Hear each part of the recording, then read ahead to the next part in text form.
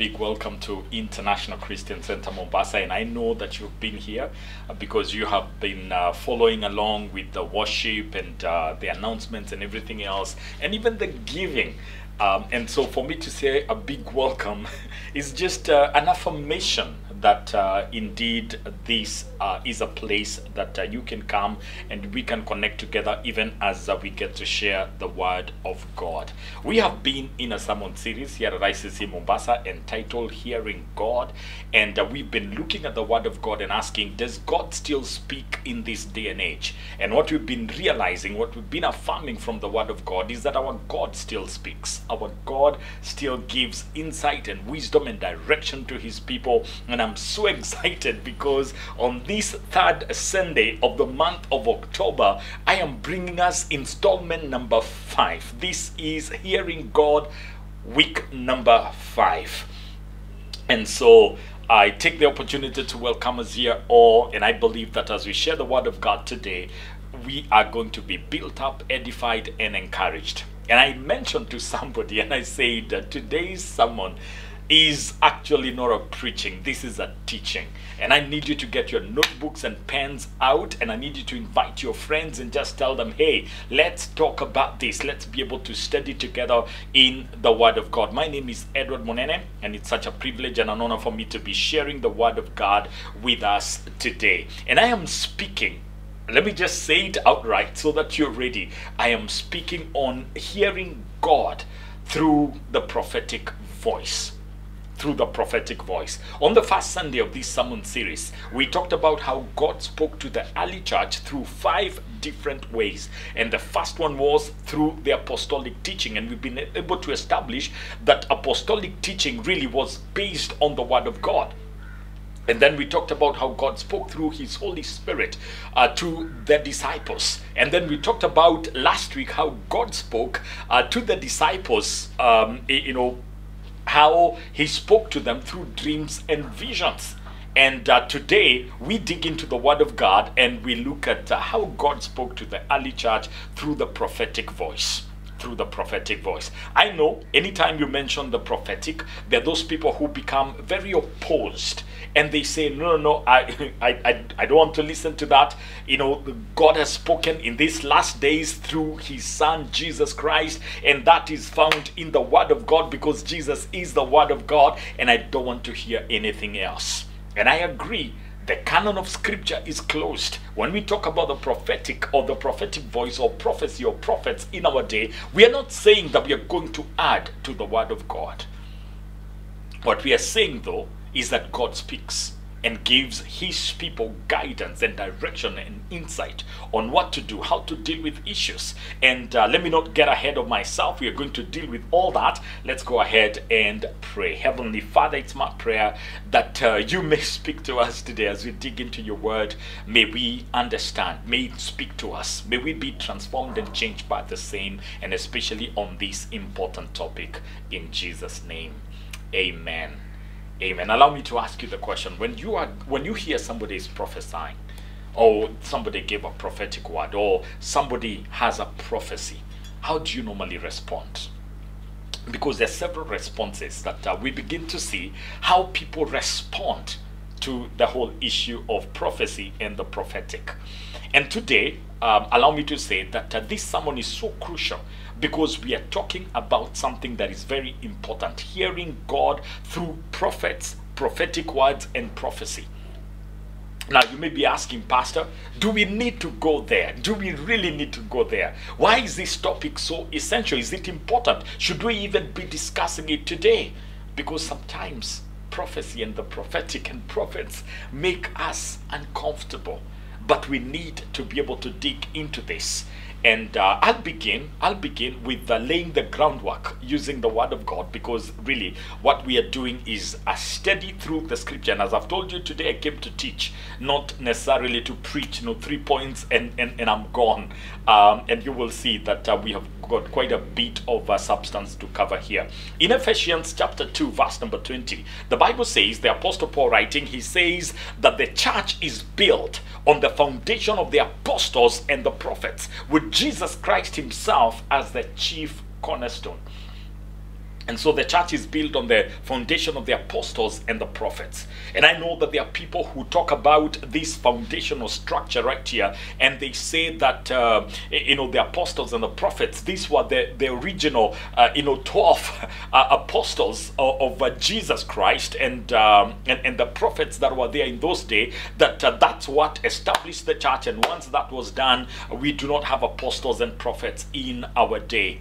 And I will not get into that debate for today, but allow me to say that when you look at this and you see that prophets are a foundational structure to the early church, then listening to the prophetic voice then is no longer optional or peripheral, but it's at the central, just the center of anything that the church does, the center of the functioning of the church of Jesus Christ.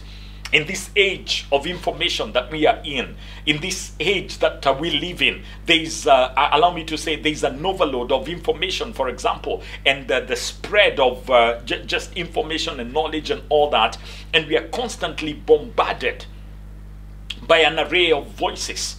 Take a moment right now and just think about it.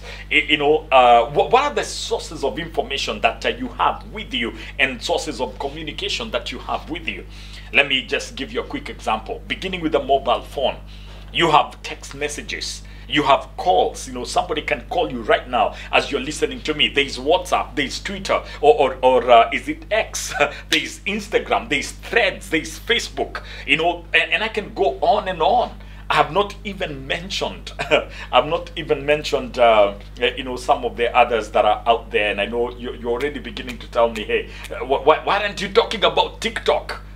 What am I saying? That there's such an overload of information and communication. And if you're wondering if I will continue, there's YouTube. And there's access to emails, there's media, TV and all that. There's people's opinion. And if I may add, there's also self-proclaimed prophets in this day and age. And with all this, it becomes increasingly difficult for us to understand, what is it that we ought to do? What is it that we need to pursue? You hear 22 voices at the same time. How do you respond? And amidst this din and noise and everything that is going on, allow me to say this is precisely why we need to be able to understand the role of genuine prophets and prophetic words, so that we can be able to use this as spiritual tuning fork to help us tune to the frequency of heaven, hear the voice of God, and walk in the way that God would desire for us to walk in. We live in a day and age where you can literally get onto YouTube and find 5 different people speaking about the same scripture, and they leave you confused, and you're wondering, what do I understand out of this? You can get onto Facebook right now, or you can get onto YouTube right now, or TikTok, and end up confused because of the voices that are there. And so the prophetic is very important in this day and age. Well, we live in a day where some can argue that prophecy was a feature of a bygone era, that generation is gone, that there is no longer prophecy. Allow me to say scripture tells us something completely different. The New Testament itself bears evidence that prophecy and the prophetic have continued well beyond the Old Testament and into the Gentile church, from the Old Testament to the New Testament to the Gentile church.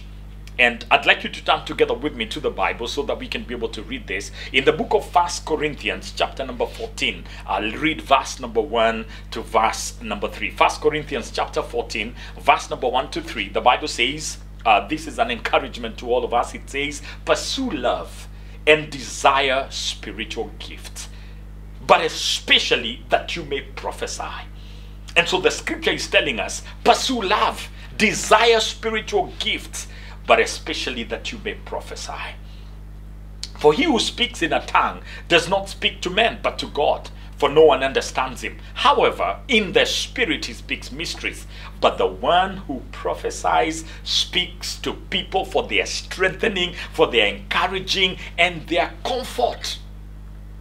And allow me to say, if the Bible advocates for it, we must engage with it. I have friends who believe in what is called the cessation theology.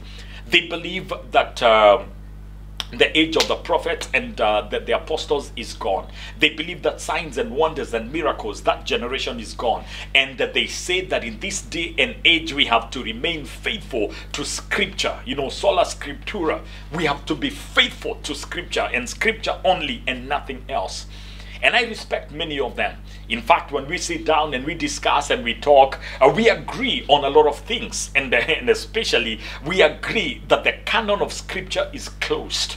That we are not going to get a new book. We are not going to get, Acts 2, or the second act. We are not going to get, the book of Mombasarinians or something like that. I believe that the word of God is not going to be added to. That is sealed and that is closed.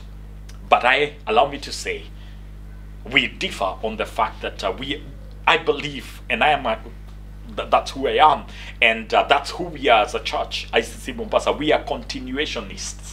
Who are continuationists? We believe that the gifts of the Holy Spirit are still present today. We believe that the Holy Spirit is still at work today. We believe that God still works miracles, signs, and wonders. We believe that prophecy is still there, and the ministry of the Spirit of God is still there, building the church, equipping the church, empowering the church, and helping us to be able to do all that God desires.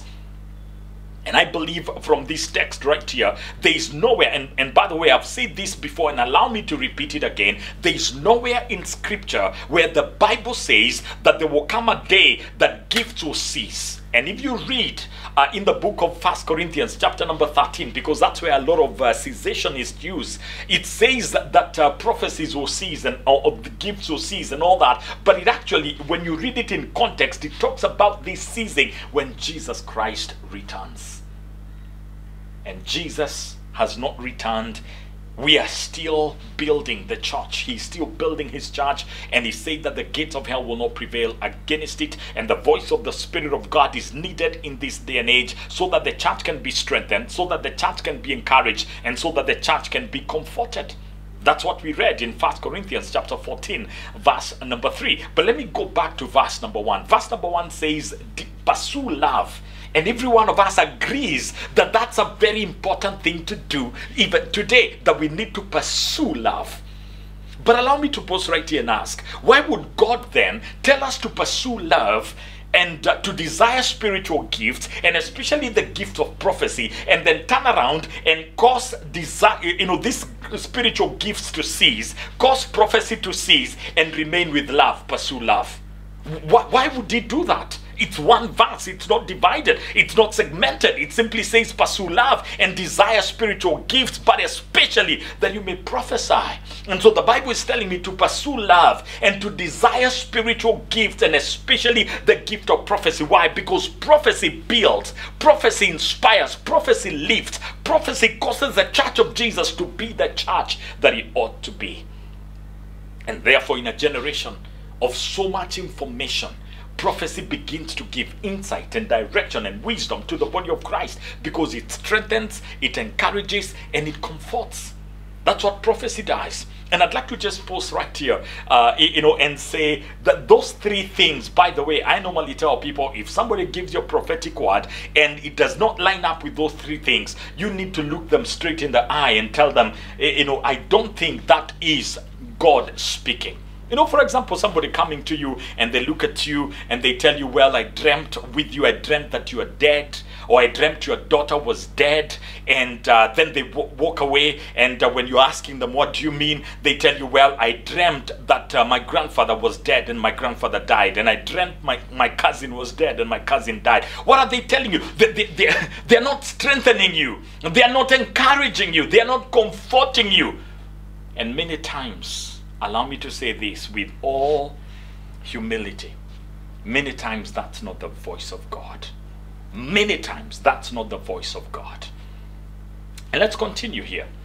You see, the Bible is calling us to a place of desiring and seeking after prophecy, that we may be able to prophesy. You see, prophecy is not just about foretelling the future events. Prophecy is also forthtelling. And those are the two purposes or two meanings of prophecy. Prophecy is about foretelling the future, but it's also about foretelling, speaking forth the wisdom, the revelation, and the instruction of the Word of God. Being able to say, here is what the Word of God says. And so allow me to just look at that scripture, 1 Corinthians chapter 14, verse number 3. What I've just done right here in telling you that prophecy is supposed to strengthen, encourage, and comfort, and how you should respond when somebody comes and gives you this scary prophecy, so to say. What I've just done right there, that's prophecy, because I've told you, I've foretold the Word of God. I've told you how to speak and how to walk according to the Word of God. And so a lot of proper teaching and equipping and the building of the church through the Word of God is actually prophecy, because you are foretelling the truth of the Word of God. And so prophecy is a very vital tool for both personal spiritual growth and the well-being of the church. Prophecy is very important for personal spiritual growth and the well-being of the church. Why? Because prophecy foretells the future, but prophecy also speaks forth the wisdom of God's word, the revelation, the instructions, and the direction, so that we can be able to know what to do and how to live according to the Word of God. And this is so needed in this present day, because if you and I are going to live for God here at ICC Mombasa and in the community of faith, wherever you find yourself, allow me to say it's so important to walk in the prophetic. It's so important if you're going to thrive, if you're going to become who God desires of us, if you're going to accomplish the things that God wants us to accomplish, then we've got to be a people that are prophetic. Church, we are living in very complex and turbulent times. Whether we talk about the moral decay in society, the social injustices that we witness every day, the wars and the rumors of wars, the personal trials that each one of us faces, never before has there been a more pressing need for divine guidance and the voice of God than in this day that we are living in. We need the admonishing, we need the encouragement, we need the building, we need the inspiring of the Spirit of God. And how and where will we get this if we reject and deny the prophetic or the prophet or the whole aspect of prophecy and prophets? How do we deal with corruption? How do we deal with the challenges of the economic times that we find ourselves in? How do we survive and be able to still move forward when there are all kinds of voices coming against us? I said to us, the prophetic voice will always serve as a spiritual compass that will help us navigate through the storms of life towards God's purpose, towards God's will, towards God's peace that is available for us. And so we dig deeper into the Word of God here, and as we do so, let me invite you to open your mind and be eager to receive what I'm sharing with us today, and not just what I'm sharing with us today, but to be able to receive the Word of God when prophets and prophetic words and even prophecies come our way.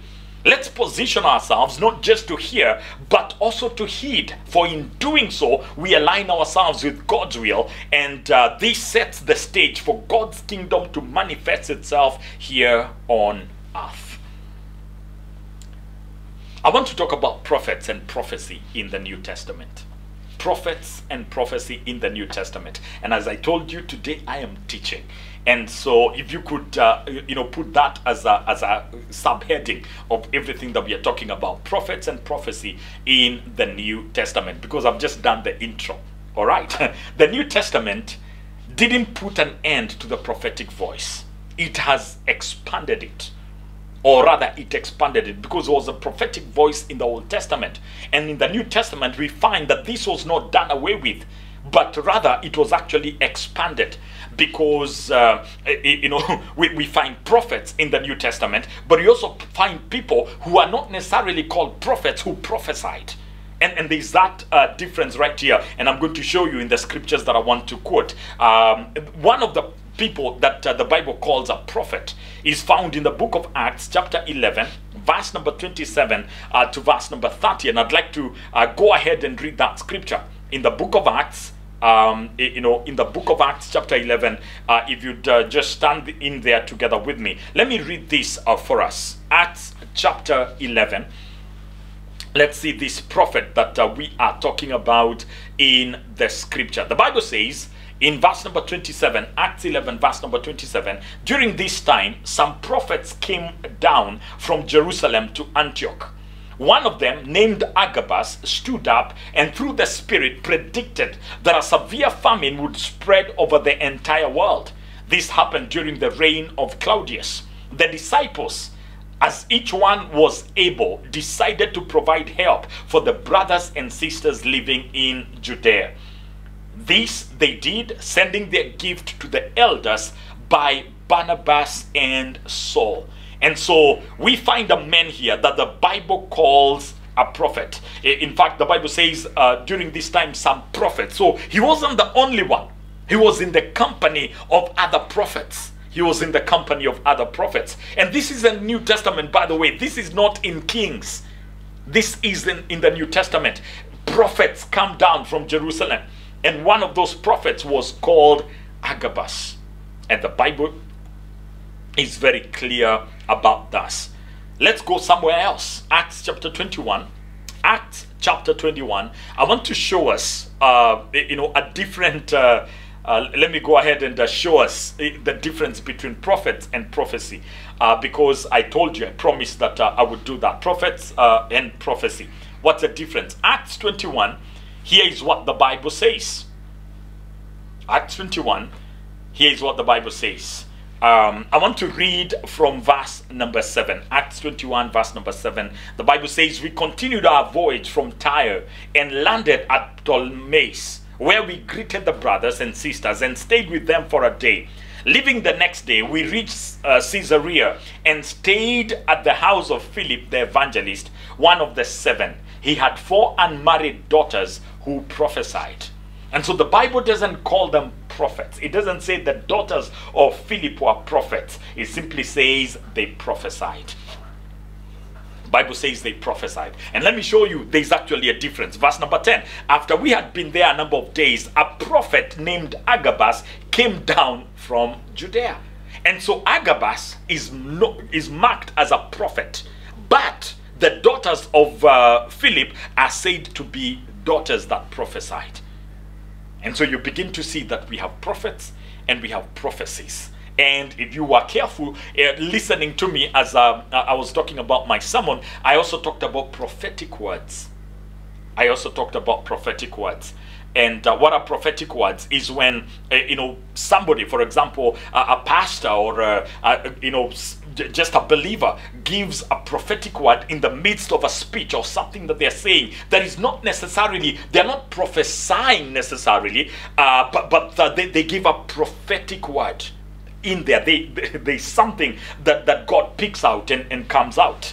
And but having just differentiated and showed you that there were prophets and prophecy in the New Testament, let's continue here. I want to talk about the importance of heeding prophetic voices. What's the importance of heeding prophetic voices? Is it important? Should we heed prophetic voices? Now, we are already at Acts chapter 21, and I want to read a few more verses in there, and then I will go and read Acts chapter 22, verse number 17 to 21, and I want to show you some things in there on the importance of heeding the prophetic word. And I want to begin by looking at the Apostle Paul. Now, many times, those of you who are part of ICC Mombasa, maybe one time or another, you've heard me talk about the Apostle Paul and criticized, not really criticized, but people say that I love criticizing the Apostle Paul, but it's not really criticizing him. He's a man that did a great work. I respect and honor the Apostle Paul. I love reading the letters that Paul wrote, which are part of the Bible, and they edify, they build. It's a word of God, and the word of God is sharper than any two-edged sword. It penetrates deep to the dividing line of soul and spirit, of joints and marrow, judging the desires and thoughts of our hearts. But here is the thing. There was a time when the Apostle Paul ignored prophecy. There was a time the Apostle Paul did not walk according to the prophetic word that he had been given. There was a time the Apostle Paul did not walk in obedience to the instruction, but I'm avoiding using the word obedience for today. I'm just simply saying he did not heed. He did not walk according to it. He did not do what he was being told to do. Listen to this. Acts chapter 21. Let's go ahead and read this. I'd like to begin from verse number 1. And just read a chunk of verses. I'll read until verse number 6 because I already read from verse number 7 all the way to verse number 10, and then I will continue from verse number 11 to verse number 14. Just bear with me. Here is what the Bible says.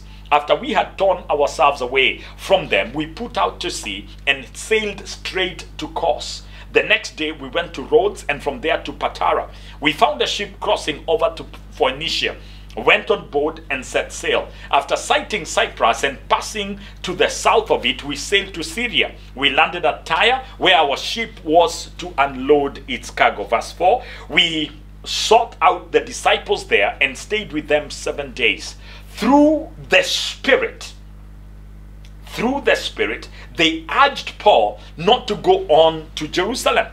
They urged Paul, through the Spirit, they urged Saul not to go on to Jerusalem, or Paul not to go on to Jerusalem. Verse 5, when it was time to leave, we left and continued our way. All of them, including wives and children, accompanied us out of the city, and there on the beach we knelt and prayed. After saying goodbye to each other, we went aboard the ship and they returned home. Verse number 7 says, we continued our voyage from Tyre and landed at Ptolemais, where we greeted the brothers and sisters and stayed with them for a day. Leaving the next day, we reached Caesarea and stayed in the house of Philip the evangelist, one of the 7, who had 4 unmarried daughters who prophesied. Verse 10, after we'd been there a number of days, a prophet named Agabus came down from Judea. Coming over to us, he took Paul's belt, tied his own hands and feet with it, and said, the Holy Spirit says, in this way, the Jewish leaders in Jerusalem will bind the owner of this belt and will hand him over to the Gentiles. Verse 12, when we heard this, we, that means Luke and the rest of the co-workers of Paul, we and the people there pleaded with Paul not to go up to Jerusalem. Then Paul answered, why are you weeping and breaking my heart? I am ready not only to be bound, but also to die in Jerusalem for the name of the Lord Jesus. When he would not be dissuaded, we gave up and said, the Lord's will be done. And allow me to stop right here and say, there was no the Lord's will be done here. The Apostle Paul was simply refusing to heed the prophetic voice. Why do I say that? And why do I love saying this? Because I use it as a lesson to myself and to people.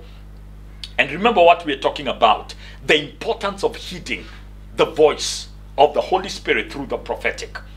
The importance, and what I'm showing us in scripture is that the Apostle Paul did not heed to the prophetic voice. And so Acts chapter 22 verse number 17, Acts 22 verse number 17, the Apostle Paul has been arrested, and these guys almost killed him.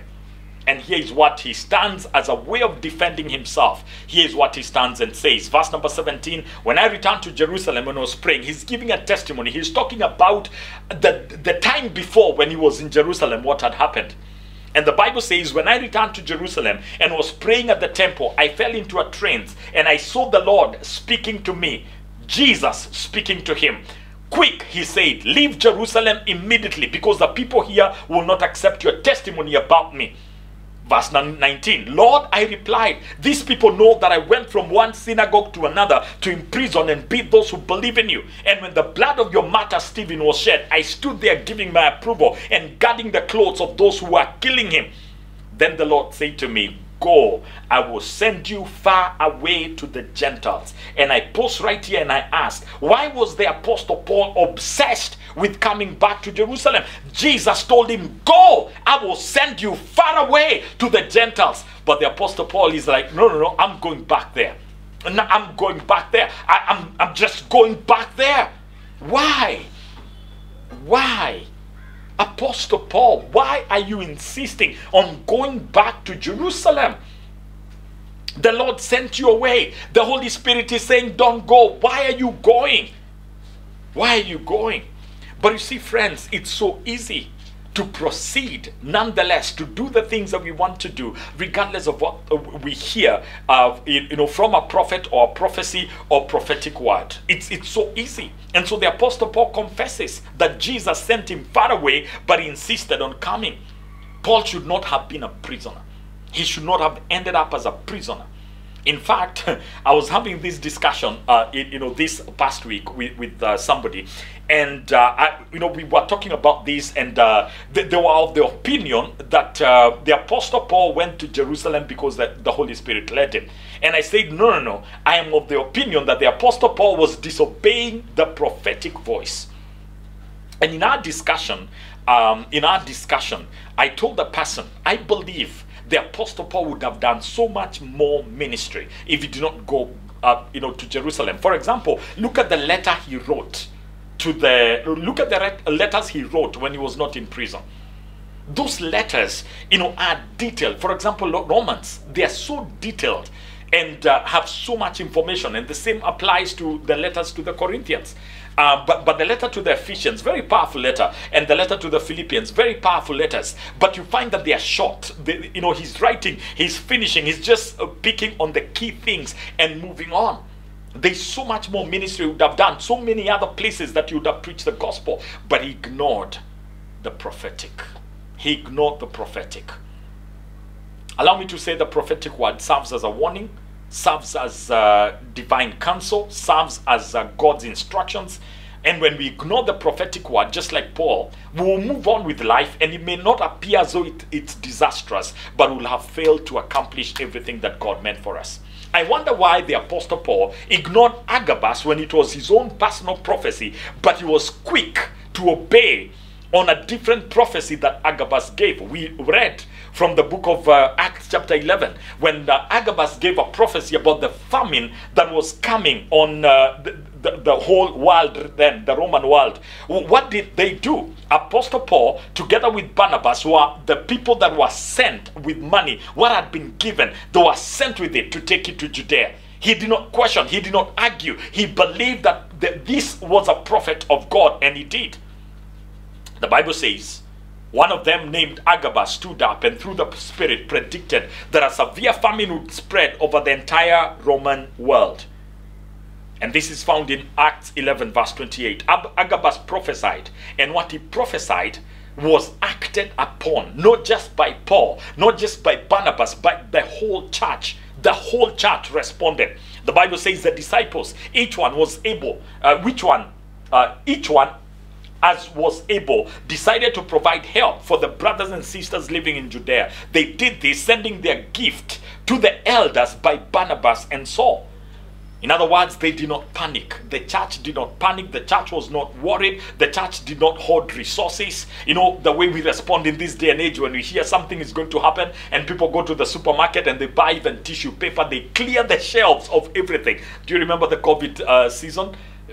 People do panic buying. The believers here did not panic. They walked in obedience to the prophecy that was given, and the Apostle Paul was one of them. And this demonstrated a faith that was not stagnant, but a faith that was activated by the prophetic word that was given to them. In fact, let me just pause here, because we are contrasting how Paul responded in heeding the voice of the Holy Spirit through the prophetic, and how the church responded. And so out of this, let me give us 5 ways to correctly heed prophecy. 5 ways to correctly respond to prophecy. Are you ready? Let me give it to us. Number 1, there needs to be immediate acknowledgement. When a prophecy is given, there needs to be immediate acknowledgement. The early church, they did not disregard the prophecy. They took it seriously. They sat down and they were able to quickly say, this is what we are going to do. Why did they do that? They acknowledged the prophecy. They acknowledged that a prophecy had been given. And I believe that in the acknowledging, there was also the testing and confirming this is actually a prophecy from God. This is actually a prophecy from God. and they went ahead and acted on it. They did not wait for the famine to begin in order for them to gather together and say, you know, we were given a prophecy by Agabus. No, no, no. They actually acknowledged it. In fact, when I was preparing these notes for today, one of the things that I told, I prayed about is to simply say, God, forgive us for the times when you've given us prophecies at ICC Mombasa, and we did not sit together to acknowledge the prophecy and to be able to do the other things that I want to talk about. And so anytime a prophecy is given, it's important to be able to, it's important for there to be immediate acknowledgement. And the immediate acknowledgement, as I've said, is where even the issues of testing the prophecy and confirming that it's from God should happen. Number two, there needs to be corporate deliberation. There needs to be corporate deliberation, coming together, coming together and saying, this is what we are going to do.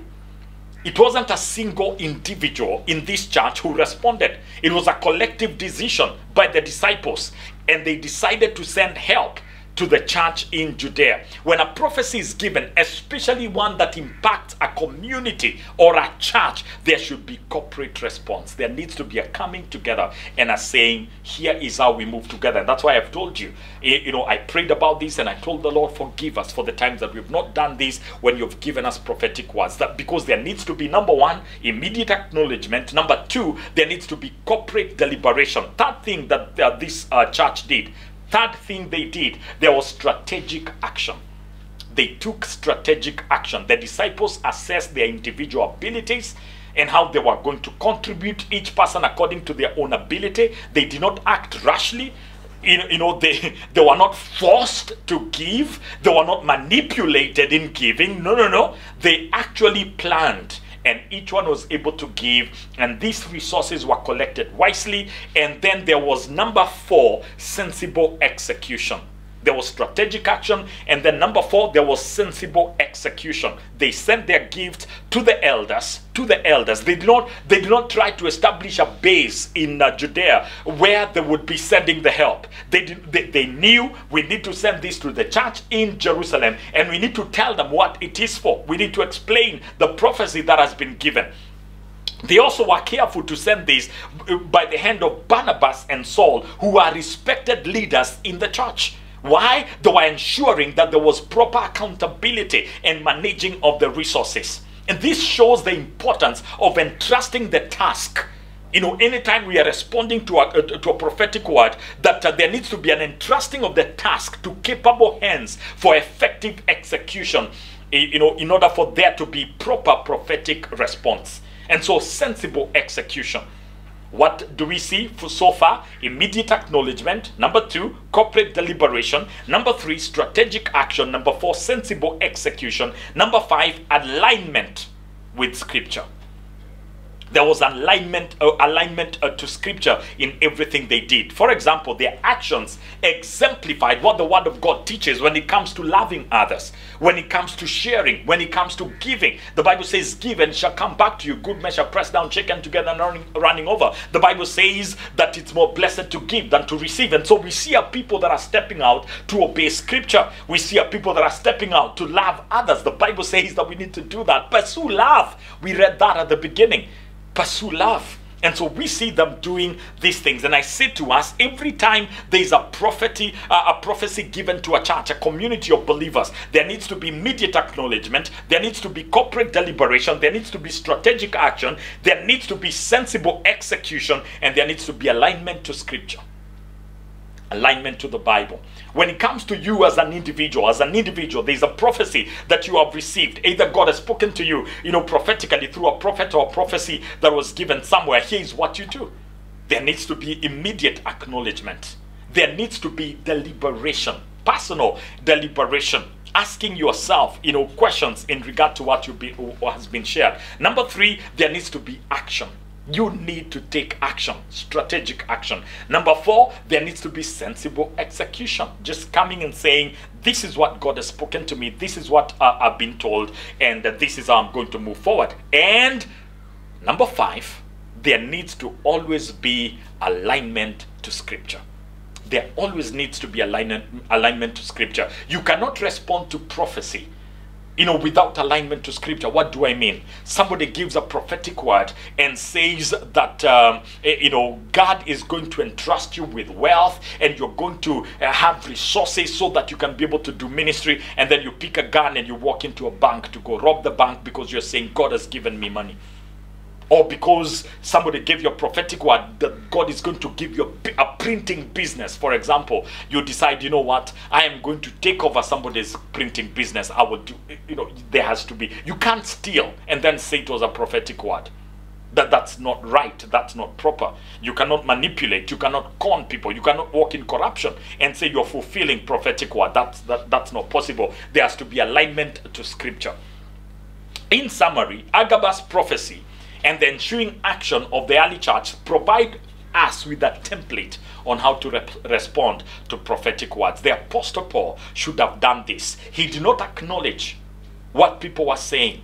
He did not acknowledge what the people were telling him. There was no deliberation of sitting back and saying, hey, as much as I feel compelled to go to Jerusalem, but why am I hearing this? Because in the deliberation, there should have been prayer. There should have been consulting. There should have been asking questions. Even when his own friends, the co-workers he was with, Luke and the others, began to beseech him not to go, he should have listened. He should have said, okay, can I consult God on this? Can we pray about this? But Paul did not do any one of those. There was no deliberation.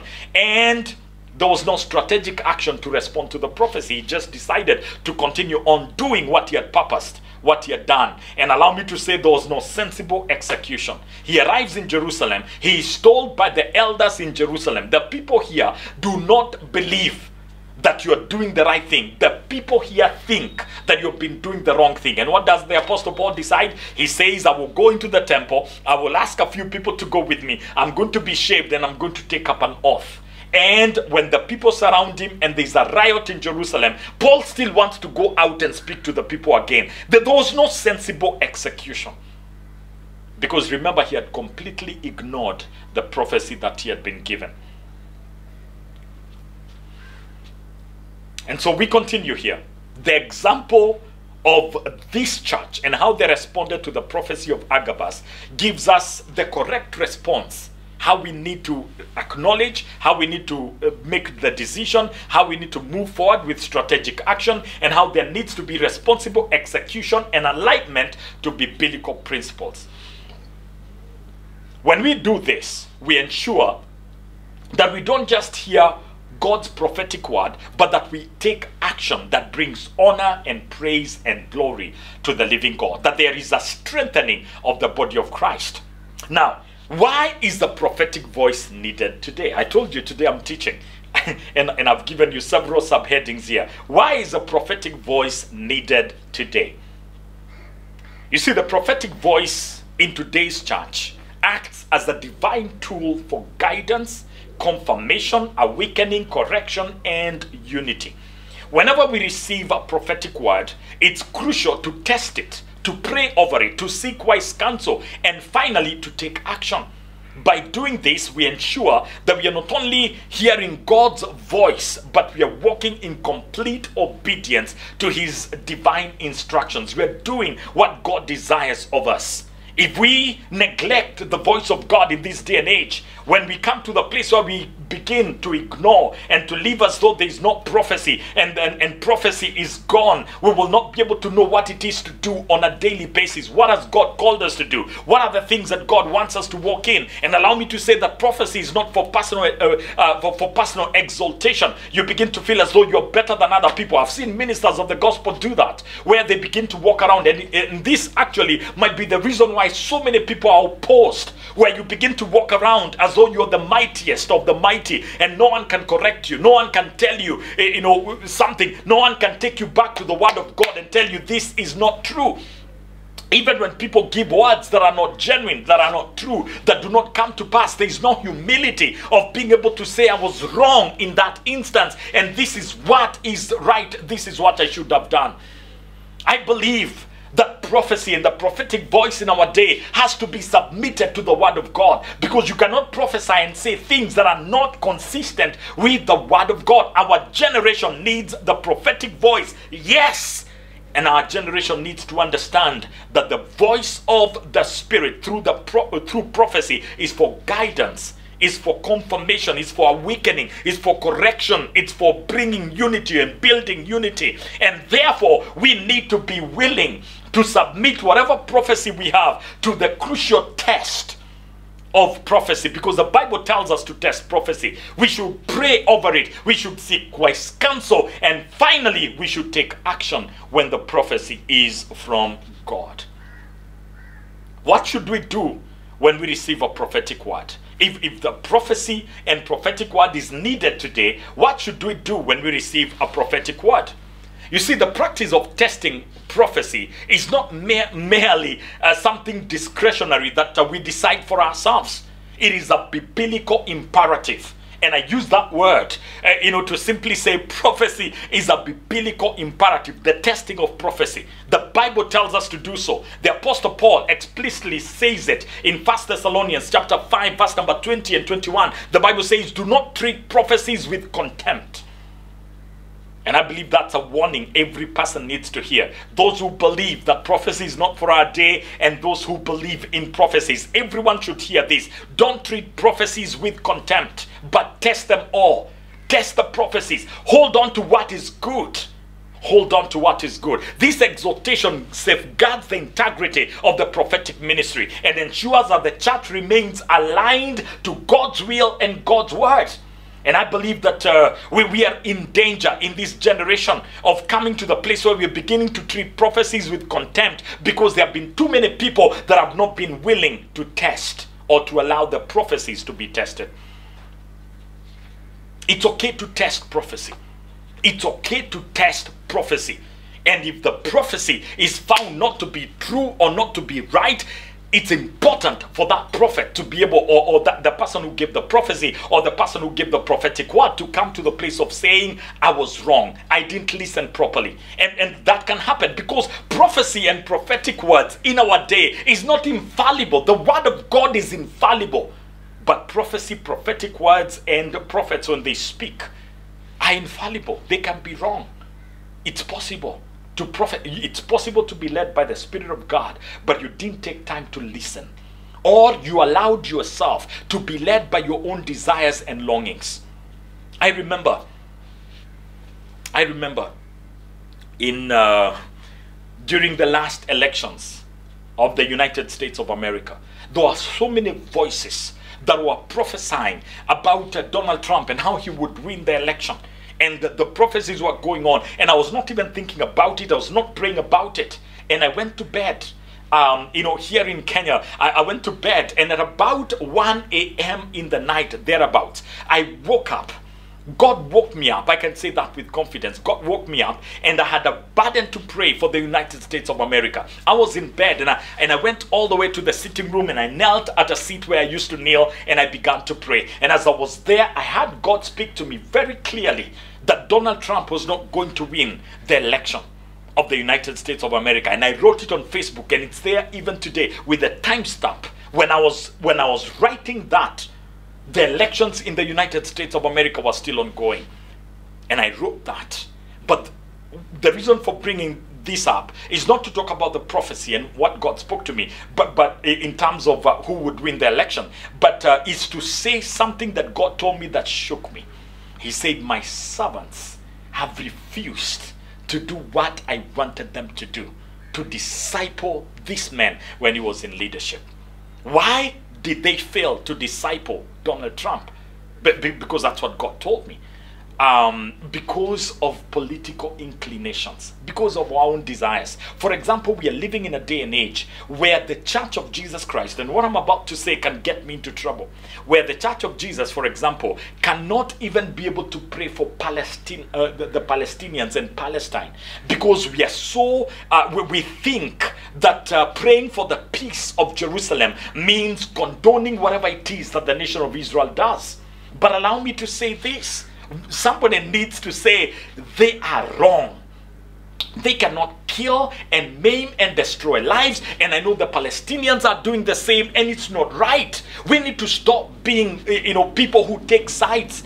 You know, you're Republicans or you're Democrats. We need to stop taking sides. I support Israel or I support Palestine. We need to stop taking sides where you begin to say, you know, coming back to the nation of Kenya, I support ODM or I support anyone opposed to ODM. No, no, no. Those things need to be put aside, because if you're going to hear the voice of the Lord and walk in that which God desires, then you cannot be a man or a woman that takes sides, because our God is not going to take political sides. Our God is not going to take God has his own side. Ask Joshua when he was standing near the city of Jericho and the angel or the commander of the Lord's army showed up. Joshua asked him, are you for us or for our enemies? And he answered and said, neither. Neither. Even though the Israelites were going to conquer Jericho, the commander of the Lord's army said, neither. I am here as commander of the army of the Lord. I have come to do the will of God. And every prophecy, every prophetic word, every prophet needs to stay aligned to the will of God, not the will of man, not the opinion of people. And so the Bible says, do not treat prophecies with contempt, but test them. Test them. And ensure that you're not taking sides. Hold on to what is good. Does that mean that it's possible for a prophecy to actually not have what is good?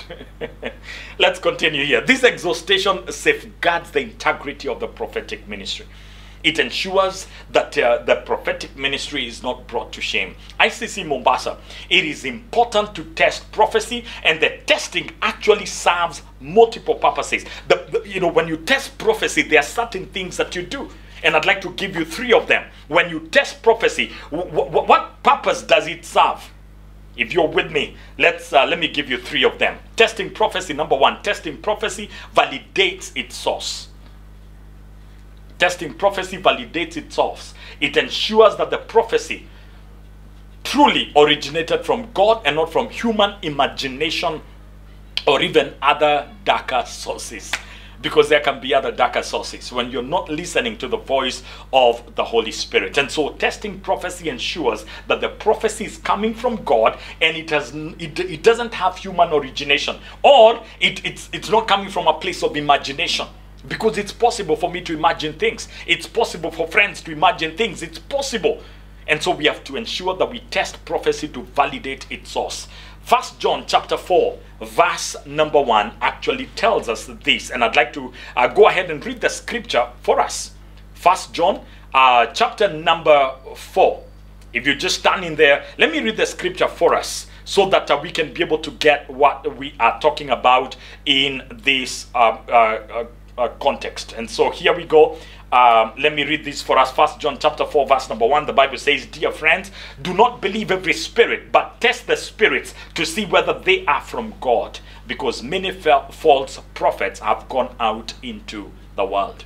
Many false prophets. Even in the days of the Apostle John, there were many prophets, false prophets. In the days of Paul and Peter, there were many false prophets. And the Bible is saying, test the spirit, so that you can know whether that prophecy is from the Lord. And so it's important to do that. Test prophecy to validate its source. Number 2, this is the reason why we test prophecy. Number 2, testing prophecy confirms consistency to Scripture. When you test a prophecy, it confirms whether that prophecy is consistent with Scripture. It's important to ensure that we are people that stay grounded in Scripture. We stay grounded to the Word of God. We are believing, we are walking in that which the Bible tells us to. The Bible says in 2 Timothy chapter 3 verse number 16, all Scripture is God-breathed and is useful for teaching, for rebuking, correcting, and training in righteousness. And so we stay true to all Scripture that is God-breathed. We've got to ensure we do that. Making sure that prophecy aligns with biblical doctrine and the teaching of our Lord and Savior Jesus Christ is very important. And so number 1, testing prophecy validates its source. Number 2, testing prophecy confirms consistency to Scripture. Number 3, testing prophecy ensures spiritual accountability.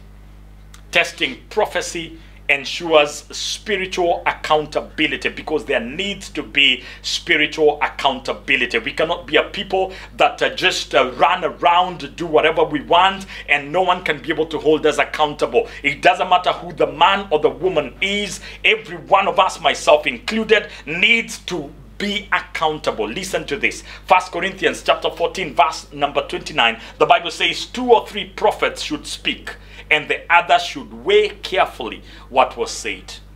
2 or 3 prophets. This is a church service, and I will read a few verses around this one in just a moment. 2 or 3 prophets should speak, and the others should weigh carefully what is said. And allow me to also just add a caveat here and say, Paul is telling the Corinthian church, this church that was in the city of Corinth, these Gentiles that were so sinful, some of them, when they came to faith in Jesus Christ, the Bible says actually in chapter 9, some of them used to be homosexuals, some of them used to be liars and thieves and drunkards and all that. You know, they came to faith in Jesus Christ, and now Paul is saying among them, they're actually prophets.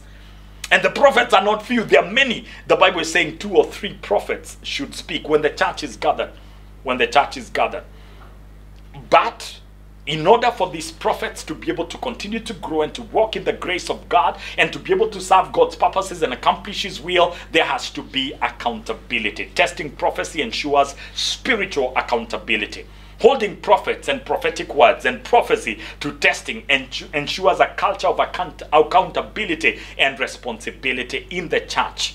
For those God uses, they have to ensure that what they proclaim, what they say, there are checks and balances to ensure that they are speaking what God is saying, and they are benefiting the community of faith. So, my friends, as we come towards concluding our teaching for today, allow me to give us 3 ways to test prophecy. Because you've said it's important to test prophecy. And I've given you 3 things that happen when we test prophecy. How do we test prophecy? Number 1, we've got to examine prophecy against Scripture. All Scripture needs to be tested against, all prophecy needs to be tested against Scripture. Examine it against Scripture. This is the most important, crucial test of any prophecy, prophetic word, or prophet. Measure what they say against the word of God, because the word of God is infallible. The prophet, prophecy, and prophetic words are infallible. The word of God is infallible, but prophets, prophetic words, and prophecy are fallible. The word of God is infallible. But what they say, what the prophets say, what prophecy is given is infallible. The Bible says all Scripture, and I read this Scripture before, all Scripture is God-breathed and is useful for teaching, rebuking, and correcting, and training in righteousness. And so the word of God is true. The word of God does not lie. The word of God does not need correction. The word of God is forever settled. But the prophecy that I give, the prophecy another person gives, the prophetic word, the prophet, we are all infallible. We are all infallible. No true prophecy will ever contradict the Bible.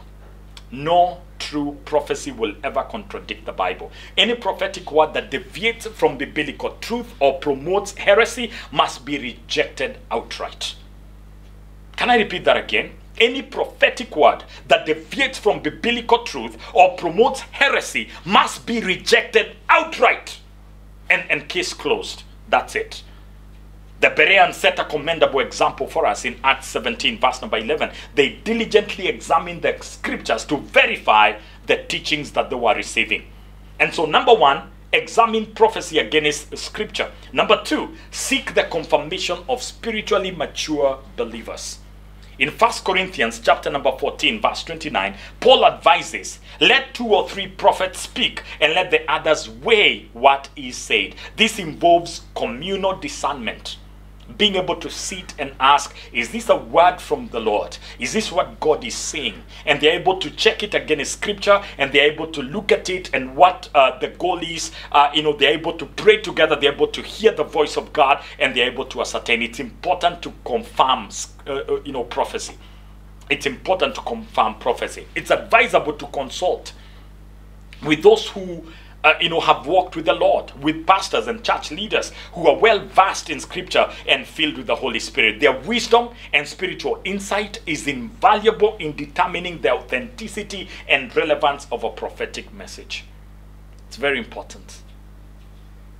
It's very important. Number three, assess the fruit and outcome. Jesus teaches us in Matthew 7, verse number 16 to 18, by their fruit you will recognize them. Do people pick grapes from thorn bushes or figs from thistles? Likewise, every good tree bears good fruit, but a bad tree bears bad fruit. A bad tree bears bad fruit. The fulfillment of a prophetic word is a strong indicator of its divine origin. But it's not just the fulfillment, but what fruit has come out of it. What fruit has come out of it? Does the prophecy lead to edification, exhortation, and comfort? Remember 1 Corinthians chapter number 14, verse 1 Corinthians 14, verse number 3. Does a prophecy edify? Does it exhort? Does it comfort? The words I used was, does it what did I say? Does it strengthen? Does it encourage? Does it comfort? Because if it doesn't do that, then you need to say this is not correct. Because when you give a prophetic word and it causes people to be so afraid, it causes people to not even be able to pray, it causes people to be discouraged, it causes people to walk away from the faith, then I doubt the place where that prophecy came from. For example, when I was in campus many years ago, there was this gentleman who claimed he was a prophet and he could give prophetic words. And one day we are walking from the library, we're going towards our halls of residence in the evening, and we meet with this gentleman that was walking with another lady, and they were born again. They were classmates of ours, and this gentleman walks up to them. He was from a different class, and he stops the gentleman and he gives him, in quotes, a word from the Lord. And he tells him he's been sinning, and God has been seeing him, and God is going to bring fire and judgment against him because he's been rebellious. And then he walked away. And as he walked away, this gentleman was so shocked, and rather than be encouraged to seek God and to walk in the ways of God, this guy literally walked away from the faith. The accusation from this brother, because I pursued him and just asked, hey, by the way, what was that about? His accusation was this gentleman and that lady had been sleeping together. That he said that's what God had showed him. But the truth is, because these were my classmates, and I sat down with them and followed them and tried to reach out to them, was they came from the same estate. Back in Nairobi, they came from the same estate. They knew each other even before they came to campus, and that's why most times they'll be seen together. And then they were classmates. But each one of them had a relationship, in campus. They had relationship outside of campus with other people in their churches, and so there was nothing like that going on. But this gentleman got so discouraged, so disappointed, so angry that literally he walked away from the faith. And so my friend who claimed that he had a prophetic word from God, number one, he lied because God did not show him that. There was no sin between these two. Number two, this gentleman was not walking in sin. This was an accusation that was labeled. And what did he do? It ended up pushing him away from God. And so the fruit had nothing to do with God. That was a spirit of arrogance. It was an arrogant spirit that thought it would take upon itself to give prophetic words that are not from God. And in this day and age, we have seen this happen a lot. People giving words that condemn, that accuse, that push people away from God rather than draw them away, draw them closer. And it's the reason why a lot of people do not like prophecy and anything to do with the prophetic. It's not right. If a prophecy does not strengthen, does not encourage, does not comfort, I question where it's coming from. And that's the word of God. 1 Corinthians chapter 14, verse number 3. Does that word, does it draw people closer to God and align them with his will? Does it promote love, joy, peace, patience, kindness, goodness, faithfulness, gentleness, and self-control, which are the fruit of the Spirit? If it's not doing that, then you need to be able to question it and say, hold on, hold on. You see, testing prophecy is not a sign of disbelief or a lack of faith. On the contrary, it demonstrates a mature, responsible approach. to one of the church's most powerful gifts, because prophecy and prophets and prophetic words are a very powerful gift in the body of Christ. And so when you test prophecy, you're really ensuring that that God's word is honored, that God is glorified, that we are walking in the things that God desires of us to walk in. Now, I'd like to just say to us, when you employ these three methods or this three-pronged approach to testing prophecy, then you're able to help the church align to Scripture, walk in that which God wants them to walk in, and accomplish the things that God would want us to accomplish. We ensure that prophetic ministry is serving God's intended purpose. We are doing the things that God would want us to do. Now, as I bring our sermon today to a close, allow me to finally talk about how to become a prophetic church. And I'm going to conclude this very quickly because I have 3 points and I am done. How do we become a prophetic church? Number one, we must desire the gifts of the Spirit, and especially the gift of prophecy. I already read this scripture for us from the book of 1 Corinthians chapter 14 verse number 1. The Bible says that we need to pursue love and desire spiritual gifts, and especially the gift of prophecy. That's what Scripture calls us to.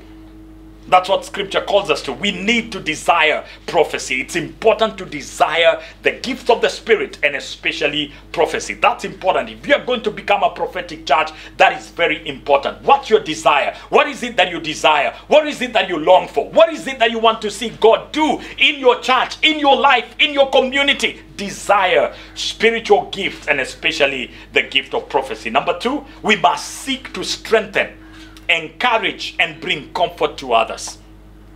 I know it's very easy to want to condemn. It's so easy to want to accuse. It's so easy to want to curse. But listen to me, that's not the purpose of the prophecy. Prophecy seeks to strengthen, to encourage, and to bring comfort. And if you're going to become a prophetic people or a prophetic church, we must seek to strengthen, we must seek to encourage, and we must seek to bring comfort to others. The Bible says so in 1 Corinthians chapter 14 verse number 3. And finally, number 3, we must cultivate an atmosphere of the Holy Spirit. We must cultivate an atmosphere of the Holy Spirit. 1 Corinthians chapter number 14 verse 26. I'd like to read this for us, and then we'll bring this to a close. Because a prophetic church is a spirit-filled church, and we must set aside our agendas, our traditions, our way of doing things, and give space for the Holy Spirit to move. We should then, ensure that we are a church that brings honor and glory to God as we seek to walk and live in an atmosphere, of the Holy Spirit. When we come together in our services at ICC Mombasa, here is what we should do. Here is what the Bible says. 1 Corinthians 14 verse 26. What then shall we say, brothers and sisters? When we come together, when you come together, each of you has a hymn or a word of instruction, a revelation, a tongue, or an interpretation.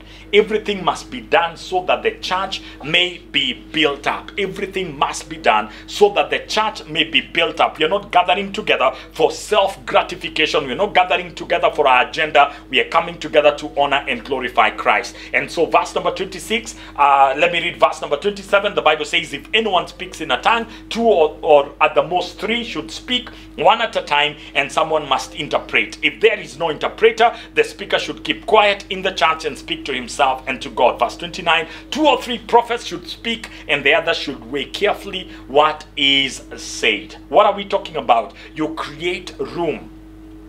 You create room for the operation of the Holy Spirit. You create an atmosphere, or you ensure that there is an atmosphere of the Holy Spirit. We must cultivate an atmosphere of the Holy Spirit. And I hope you remember how it began. It began by a hymn, by a word of instruction, a revelation, a tongue, or an interpretation. There is a focus to hear. There is a focus to hear. My family, allow me to say the prophetic voice is not outdated. Neither did it cease. God is still speaking, and we need to yearn for prophecy. We need to cultivate the atmosphere of the Holy Spirit and be ready and committed to be accountable for the prophecy to be tested. As we do this, we'll hear God's voice and we'll walk in alignment with His will and guidance in our day. May the grace of our Lord Jesus Christ be upon you. May the Holy Spirit be with you. May He guide you and cause you to be a prophetic person. And may we be a prophetic church. Desire spiritual gifts, and especially the gift of prophecy. Heavenly Father, it's my prayer that you will cause us as a church to be a prophetic people who walk according to your leading, in your guidance, doing the things that you desire. Would you cause the voice of prophecy and prophetic words be, Lord, that which we walk in as a congregation? Would you raise prophets in our midst? We read, Lord, in the church at Corinth, there were prophets. That's why the Apostle Paul is writing and saying two prophets should speak, 2 or 3 prophets should speak. Lord, I pray for prophets in our midst. May we hear your voice. May we walk in your purpose. May we do the things that you desire. May we bring honor and glory and praise to your holy name. It's my prayer, Lord, that you will take a hold of us and you help us to hear your voice and walk in obedience to your leading. May our lives be different. May our cities be different. May our families be different because of your voice. And so, Lord, speak to us and lead us. In Jesus' name. Amen. Amen. As you are praying, allow me to say, being able to walk in the prophetic begins at the place where there is submission to Jesus Christ as Lord and Savior. If you have never given your life to Jesus Christ, that must be the first thing that you do. You come to the place of saying, Jesus, I give you my life, that you may be my Lord and my leader, and begin to live your life according to the teaching of the Word of God, submitted to Jesus Christ. Having said that, I invite all of us, to go ahead and say, Jesus, lead me, build me, and help me. May God bless you so much. Thank you for being here. Have a beautiful and amazing rest of the day. I look forward to seeing you next Sunday as we wrap up and bring this sermon to a close. God be with you. Thank you so much. Bye-bye.